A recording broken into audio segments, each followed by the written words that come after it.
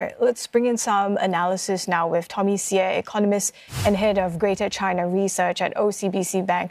So, Tommy, you're hearing there as well from our correspondent in Shanghai. She lists these headwinds potentially for the Chinese economy. But these numbers this morning are coming in better than expected, whether it's retail sales, industrial production, or the full year figure for economic growth. Does this for you sufficiently put to rest the concerns for the Chinese economy? How swift of a turnaround can we expect?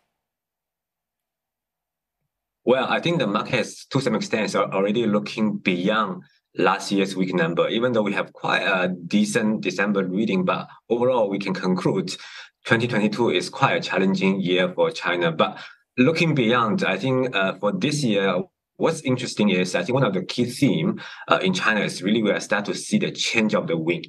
Just now we talk about the headwinds, we talk about the tailwind. So it seems like what could be the headwind last year could be the tailwind for this year, but what could be the tailwind last year could be the headwind for this year. So this change of the wind will be the key theme for the year 2023. But overall, I think on the positive notes, we are seeing more tailwinds than the headwinds in the year 2023. So from that perspective, I would say seems like there's the reason for us to be a little bit more optimistic in 2023 for China.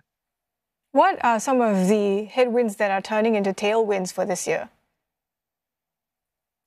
Well, I think last year there was a couple of headwinds. For example, COVID is one of the key issues.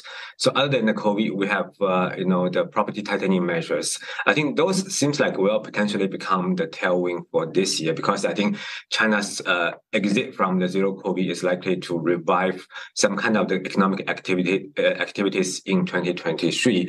Same for the property market. I mean, for the property market, last year is quite a terrible year for China. I think, but for the past 1 to 2 months, we are seeing quite a number of we call the property pivot measures. Some of the measures are quite creative, in my opinion. For example, China tried to link the mortgage rate for the first-time buyers to the housing prices in some of the cities. So I think those may potentially become the kind of a tailwind to support the housing demand. So I think overall, those changes should be positive for China for this year. So other than those things, I think we are also getting slightly better sentiment in terms of the overall regulatory environment. So we are moving from the regulatory tightening to some kind of the supportive measures from the regulatory part, in particular on the tech sectors. I think those are all contributing to some kind of the positive sentiment in the beginning of 2023.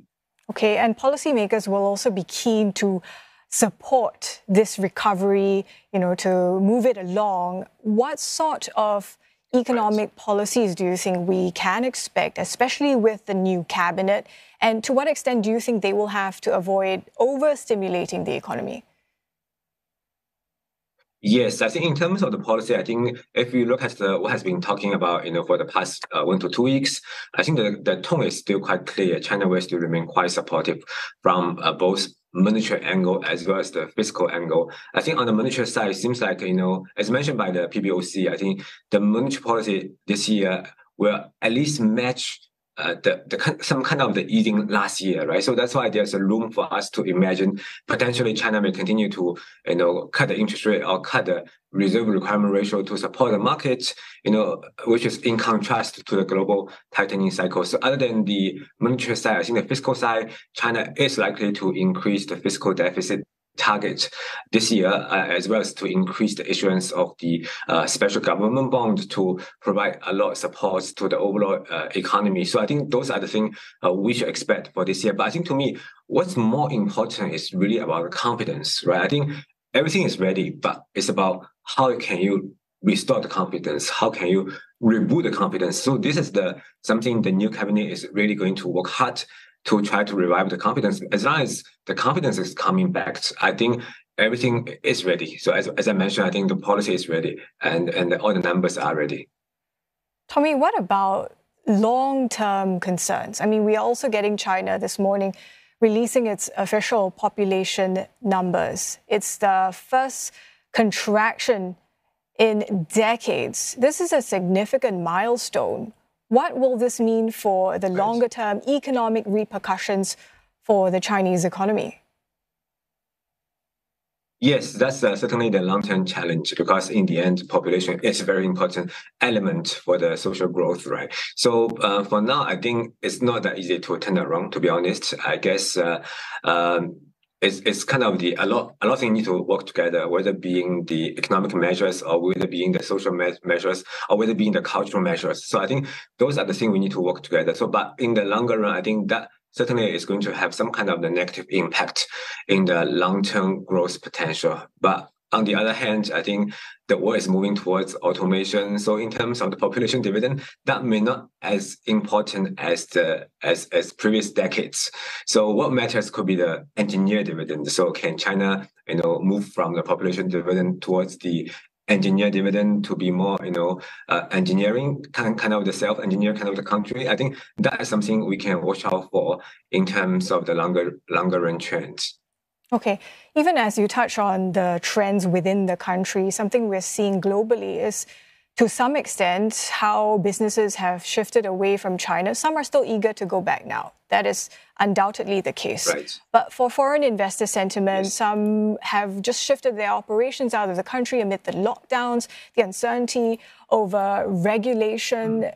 In this GDP print that you see and how it hasn't hit that ambitious target, and let's also not forget how some of these wounds were self-inflicted.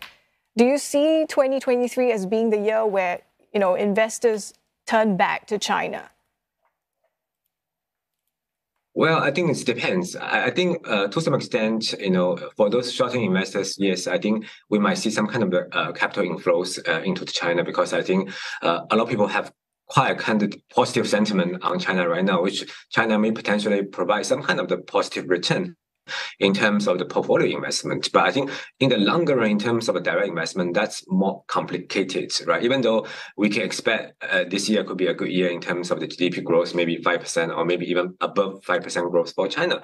But for a lot of long-term investors, they do look at a lot of things, right? Whether being, geopolitical issues or whether being domestic political development. I think those are a lot of things I think the foreign investors will take into account. That's why I think, as I mentioned, to me, this year, the key words for China is the confidence, right? It's not only the confidence for the local people, it's also the confidence for the foreign investors. So how are you able to restore the confidence to make sure, people think China is still the same as before, China is still open for business. I think this is something to me is very important task for the new cabinet. But on a positive note, which I want to mention is that right now, China seems like still a country can provide quite a stable return to the foreign investors, because if you look at the last year's figure, I mean, I don't have the whole year numbers, but based on the first half year of 2022, China offered roughly about 5.5% return. So that including both direct investment and the portfolio investment. So I think those to me is still very decent return. Well, if you look at what you can get globally, probably about 1 to 2%. So I think